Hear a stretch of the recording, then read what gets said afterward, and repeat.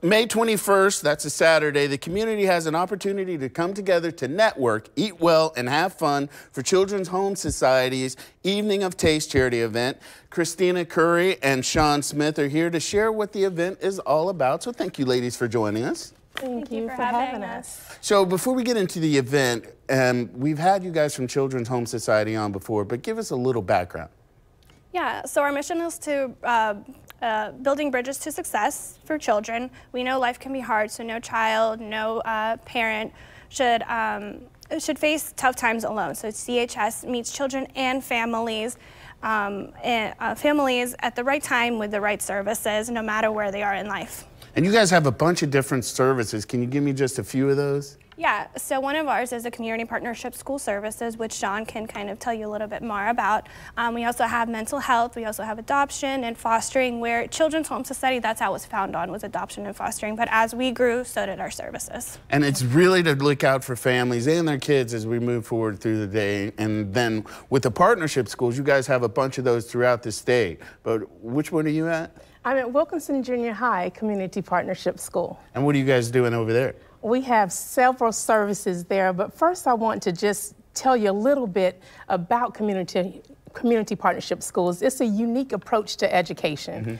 Our model focuses on removing the tough barriers for students and giving them services right there on campus. So at Wilkinson Junior High, we've had the pleasure of having a long-term collaborative partnership with Clay County District Schools, Baptist Health and Wolfson's Hospital, St. John's River State College, and of course, Children's Home Society of Florida.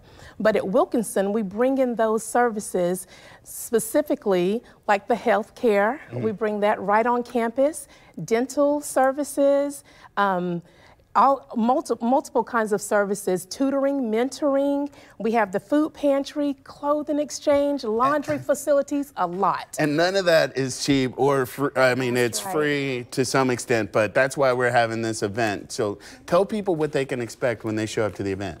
Yeah, so when guests arrive, they'll be able to taste different variety of food, drinks, and dessert. All while, we'll also have different silent and live auctions to bid on.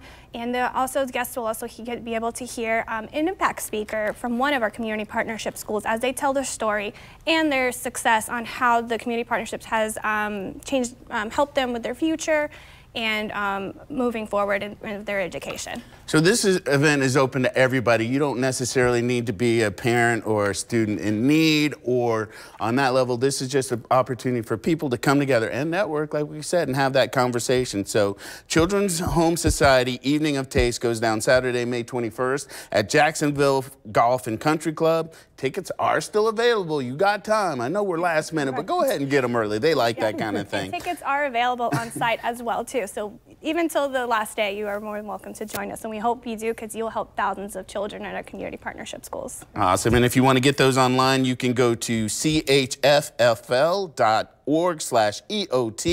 That's a lot of letters. Or you can go to their Facebook page at CHSNEFL. Thank you, ladies, for joining us and what you're doing for the community. Thank you for having us. All right, let's check in with Mark.